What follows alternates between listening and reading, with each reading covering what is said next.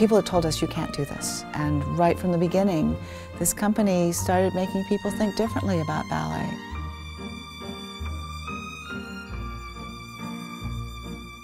All those people in 1969 who were dancing for Dance Theater of Harlem wanted to see a future for dancers of color.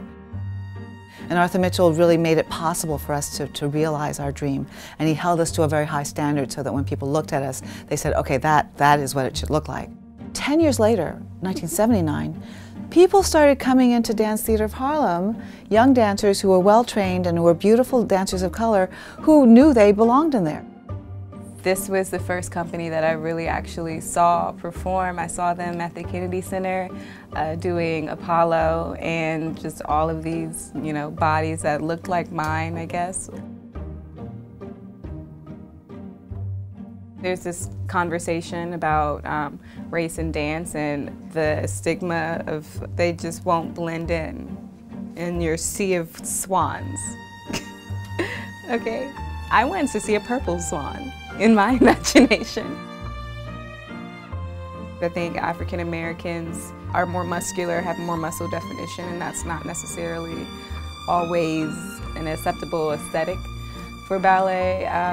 The coarseness of the hair, that's not very convenient for ballet. I used to dread putting my hair in a French twist because I was like, I look like a dinosaur.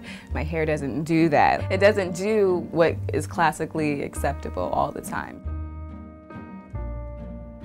Growing up, my mother is white and my father is black, and going to school, I always kind of felt like the sore thumb, the swollen one, the one that didn't fit in. So the dance world has always been something that's been very embracing for me. I've always felt like I was an equal in the dance world, and as long as I worked hard, then I could be something, and it didn't matter that I was black, it didn't matter that I was white.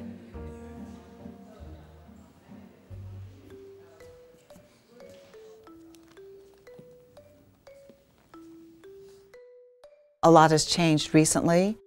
Our touring company was put on hiatus back in 2004 and was gone from the touring stage for 8 years. And during that time, you didn't see on the stage other dancers of color, and I think that kind of slowed the process down. What I've seen in the 3 years that the company has been back is that we're starting to see more and more young dancers who are coming in here ready to go. Not just ready in their heads, but with the right amount of training. So it takes 10 years to make a ballet dancer. You can't just suddenly change your policy and think that you can open the door and they're going to be dancers there. You have to train them. You have to have a pipeline. So we're in the pipeline zone, and it's very exciting because there are talented young people who are given the chance to actually develop as artists. We're on the cusp of something really dramatic happening. We're very much on the brink of it.